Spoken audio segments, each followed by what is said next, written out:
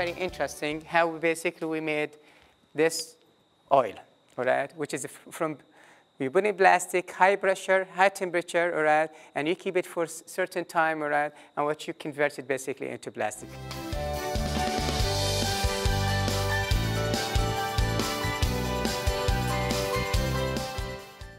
If you do have large moisture and large ash, large quantity of moisture and large quantity of ash, you're going to say, I have bad feedstock.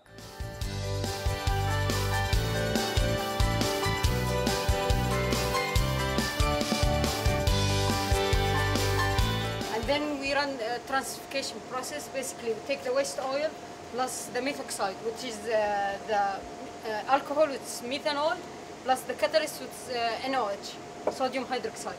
We run them here, mix them, and then using this reactor, it's mixed, and for 2 hours, basically, then we get the biodiesel, which is